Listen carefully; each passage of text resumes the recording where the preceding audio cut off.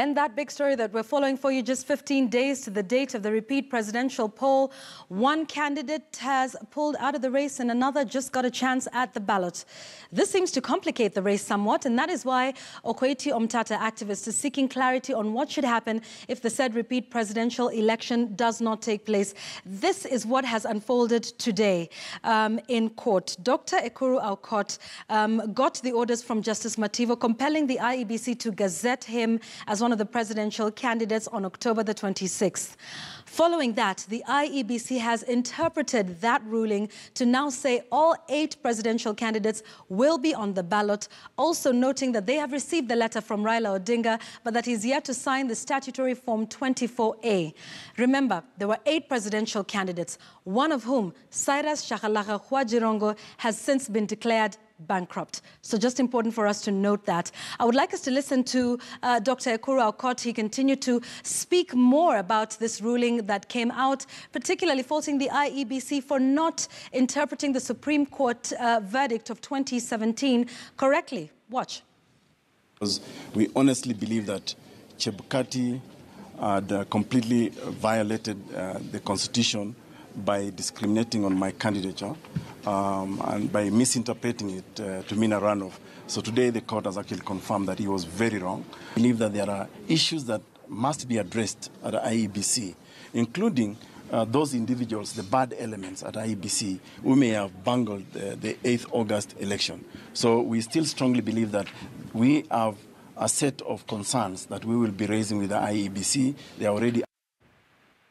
Yeah, so he's talking about those issues that we had discussed with Elias Mutuma, of course, the issues that he will raise. We'll wait to hear what those specific issues are. Elias Mutuma, who's Dr. Ekuru Aukot's lawyer, is still with me. Elias, my question to you then would be, because you talked about the other candidates saying they were not party to the Supreme Court petition, neither were they party to the suit that you filed on behalf of your client. So what are you going to do about it? Anything? Like I said, the people who have been involved in the fresh election, the 8 other candidates, were not party to the Supreme Court decision. They were not party to the High Court decision, and most of them have withdrawn. So the question would be now, you include them in the ballot, then later they want to, withdraw from the race. What happens? You're creating a bigger crisis. In my view, IBC ought to have obeyed and enforced the order that was given by Mativo to the letter without overstretching itself to include the other candidates. All right. I'd wonder what your thoughts would be on the amendments in Parliament and how these may affect your client. They have no effect whatsoever. That's an exercise in futility. Number one, we're in the middle of an election. We are still being governed by some set of laws which were existing. And remember that, like Justice Maraga said, an election is not an event, it's a process. And for it to be completed, you must apply those laws from the very beginning to the end. So if you have a process that commenced with nominations based on one set of rules, where if you have, gazettement of candidates based on one set of rules, if you have, appointment of agents governed by one set of rules, then in the middle you're saying, we've now amended the law and we want to include new terms. What happens? And there's a very, clear principle of law that you cannot apply laws retrospectively.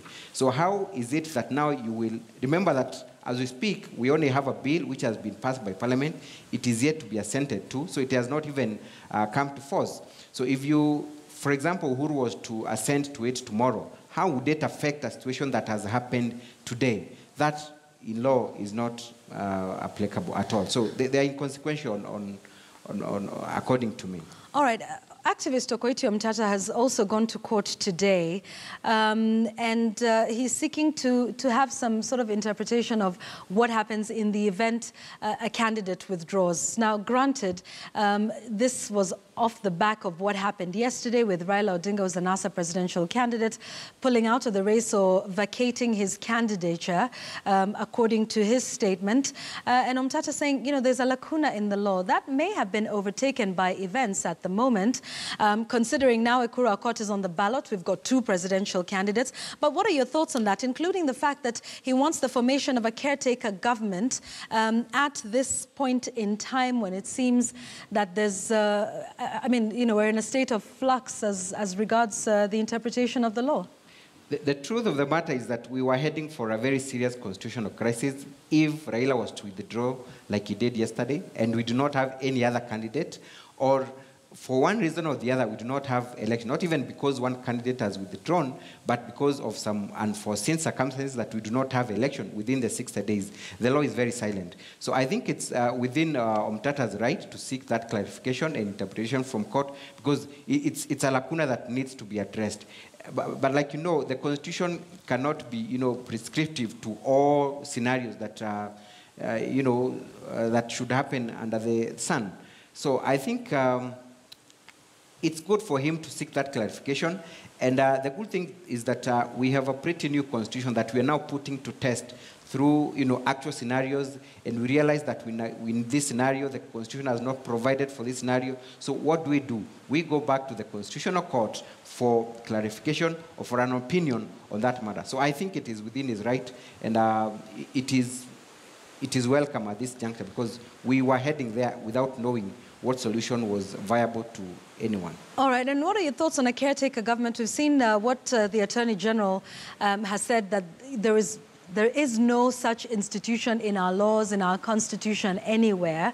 But like you said, the Constitution perhaps cannot cater for anything under the sun. And I suppose that's why they say it's a living document, and it's one that we continue to work on day by day as we continue to discover certain blind spots of the Constitution. But what would your thoughts be, like you said, perhaps seeking clarity on, should we ever find ourselves in a situation such as this once more? What are your thoughts on a caretaker government? Pardon, I'm not sure I got that, Yvonne. Your thoughts on a caretaker government? The Attorney General says it has no place. There is no such wording anywhere in our laws. But is it time that perhaps our Constitution started to moot the idea of a caretaker government if we ever found ourselves in a situation like this before again? I'm still not getting you, Yvonne. Sorry. All right, okay. I think there's a problem with... All right, we will work on our sound in just a moment and make sure we get your views on that. Let's just, in the meanwhile, continue to update you on the latest events. Let's just fix Elias Mutuma's sound right away, and we will definitely get back to you on that. So let's remind you of what's just happened today.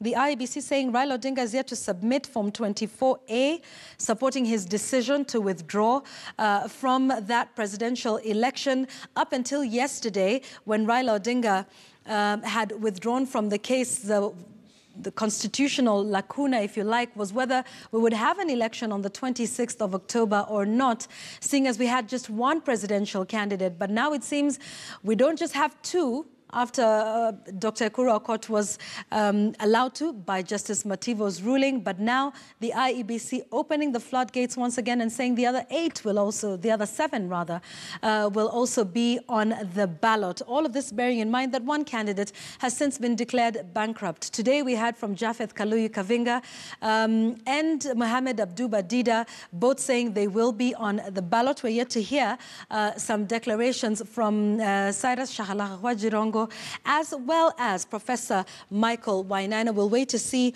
what happens there. All this meanwhile, Orengo today saying that the meetings will continue every day. The meetings they're having at Uhuru Park. We wait to see what happens with them having vacated their candidature.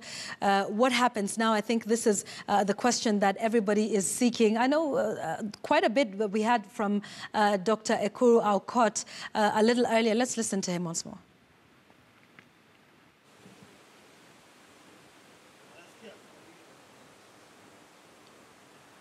So we'd like to hear from Dr. Ekuru Aukot once more. He had quite a bit to say after the ruling today.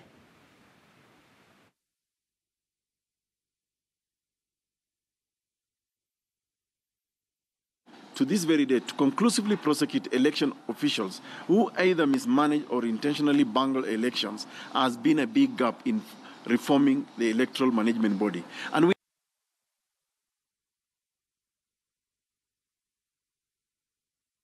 All right, so we're still here with Elias Mutuma.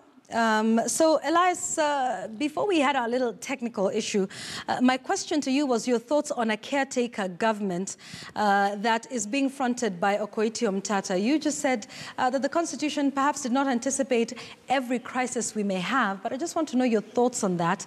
In the event we ever find ourselves in a situation like this again in future. Well, Yvonne, President Uhuru at the moment is enjoying what we call incumbency powers, pending the election of the new president. And the Constitution is silent on how long he should exercise such powers.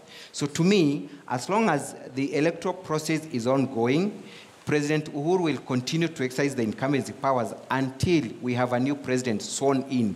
So the issue of creating a caretaker government is not based in the Constitution. It is only applicable where we have a sitting president who has either died and the deputy is not available, or is not present, or also died, or where they have resigned, or where there is a crisis that has caused the incapacitation of the president. But the law does not envisage a caretaker government when we have an electoral process that is ongoing. So it is not an issue at the moment. All right. So do you think we've now averted any crisis by Justice Mativo's ruling today and by Dr. Aukot now being on the ballot? Because there was a lot of apprehension in the country about whether we were facing a legal crisis, a political crisis that would require political actors to sit down and come up with some sort of arrangement. Do you think that crisis has now been averted and we've crossed that bridge? Absolutely. Before today, we were in that crisis because Raila Odinga had withdrawn from the race, meaning we did not have a contest. And because the IEBC had purported this to be a runoff, and on the basis of that runoff was number one and number two, if one of them withdraws, that means we do not go for a runoff. Now, with this judgment, it means that we are not going for a runoff, and there is no crisis, because if Raila withdraws, if he does not participate in this election, then we're still gonna have a competition between Uhuru Kenyatta and the Ekuru Aukot. So we are out of the woods at the moment because of that judgment that was delivered by Justice Mativo. All right, I'd like your thoughts now, because one of the candidates, and we understand it is perhaps not automatic, but being a lawyer, perhaps you can explain some of those issues to us. About one candidate being declared bankrupt. What would be the process in terms of, trying to make sure that will he be on the ballot? What do you think IEBC's interpretation of this should be? And that's why I'm saying IEBC again is wrong in including all the candidates in this election, because a lot has changed.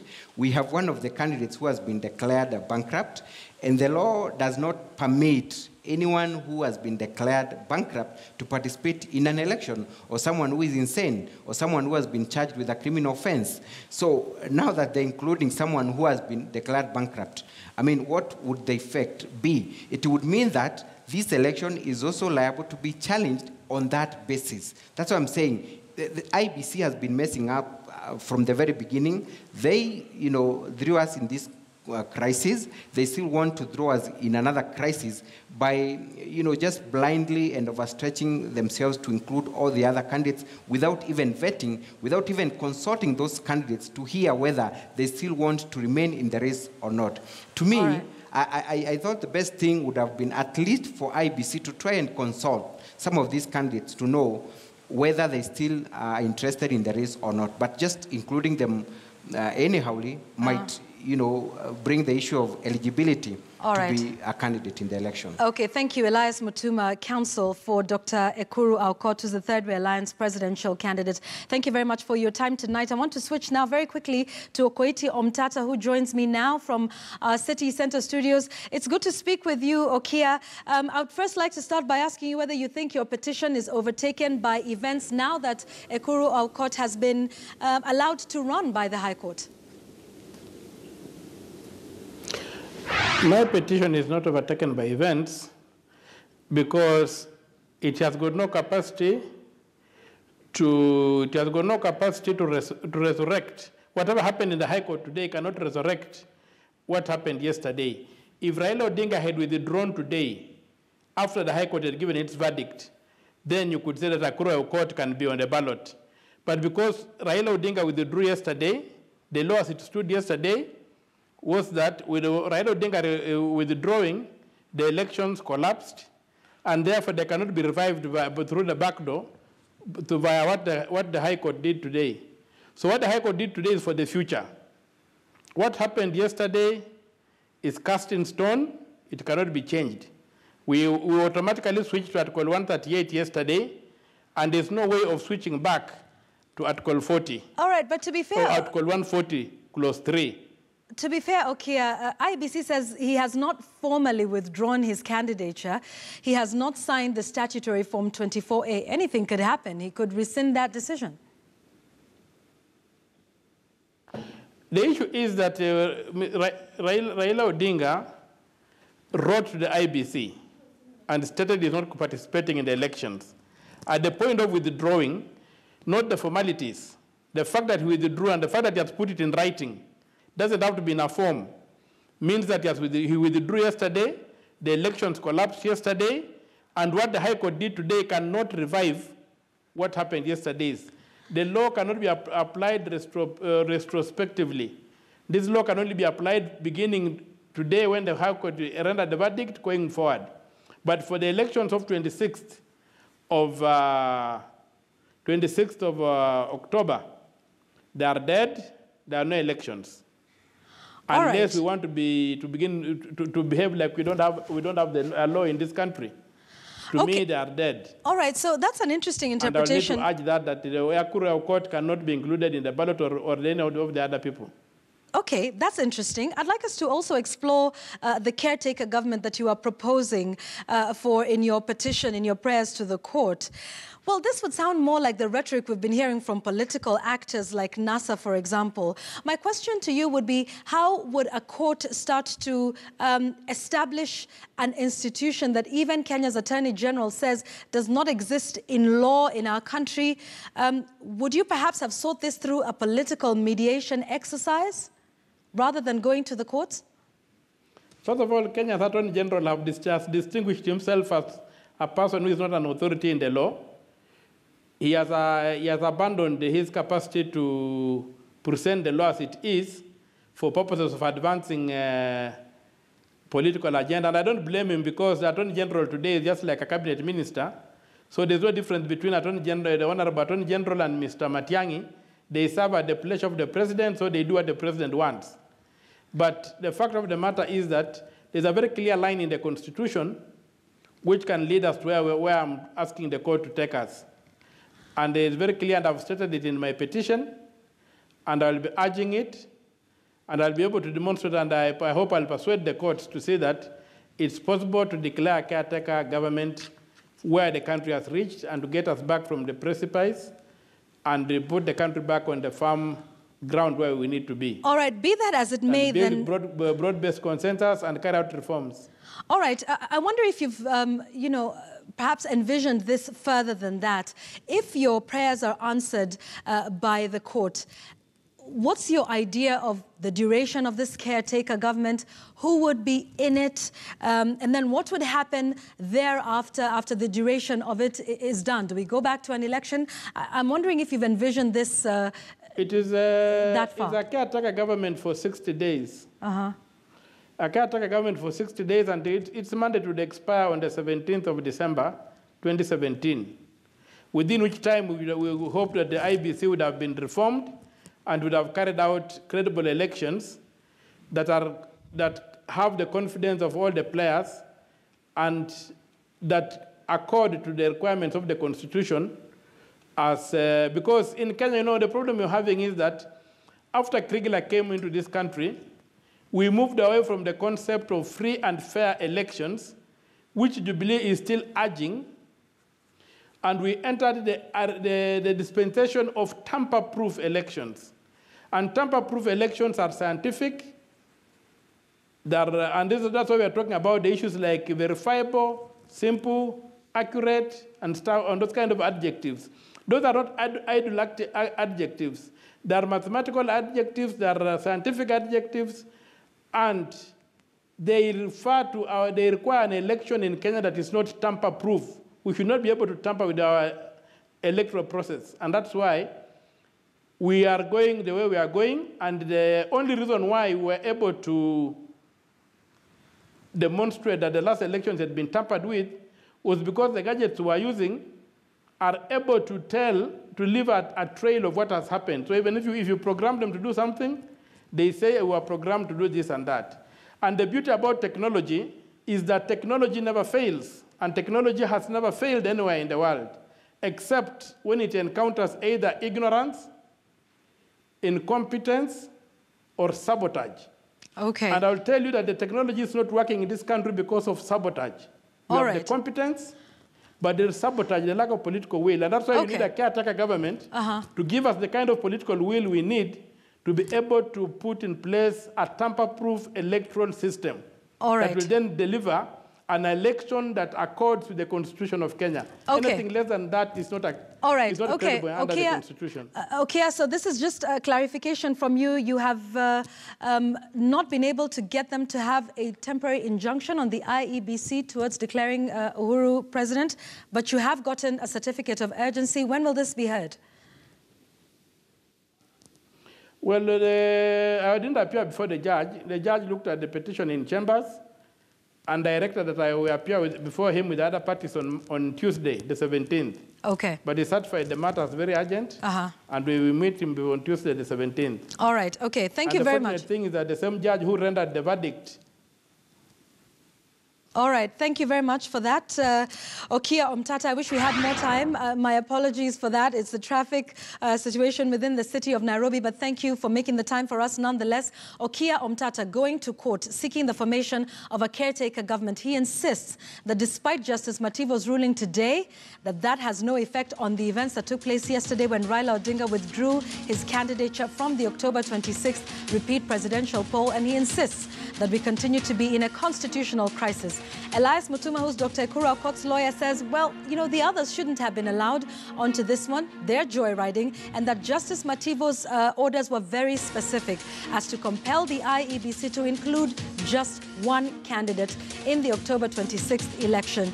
That is a big story that continues to unfold. It's a cookie that's crumbling, and indeed, in many ways, we'll continue to interpret that as we head towards the election, which is now just 15 days away. My thanks to my guests and to you as well. Remember to keep this conversation going. It is a big story. We'll continue to follow right here on KTN News, where you get the whole story. It'll continue with that coverage on KTN Prime, which is up next. I'm Yvonne Okwara Matole. Good night.